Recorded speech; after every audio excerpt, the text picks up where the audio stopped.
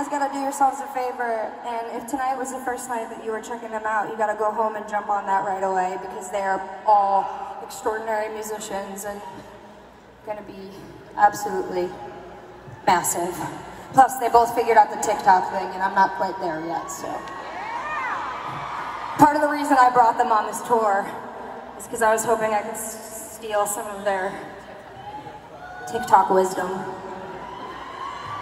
I don't know how to do it. I'm fucking old, guys. I'm almost 28. I know, it was not surprising. I know most of you guys probably thought that I was like 35. I'm 27.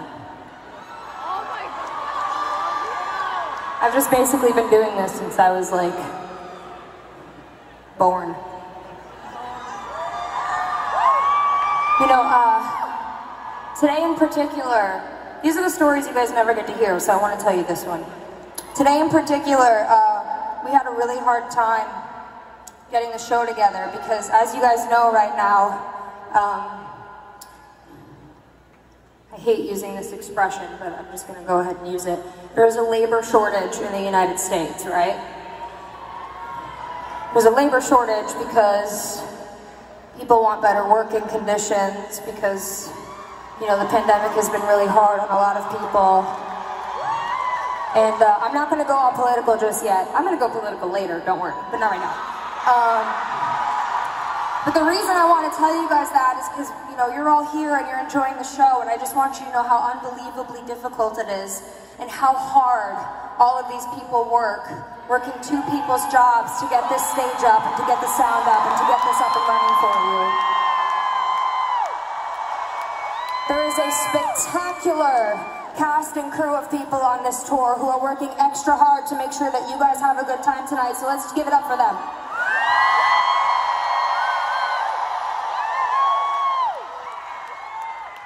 And then, of course, there's three other people who every night risk catching on fire for you. I want to introduce you guys to my band. Okay, everybody, on the keys tonight, we have Bonnie. Let me hear it for Bonnie. Bonnie almost caught on fire the other night, so we're very happy that she's here and she's okay. Here on the guitar and bass and like a whole bunch of other shit, because she's way more talented than me, we have Liv.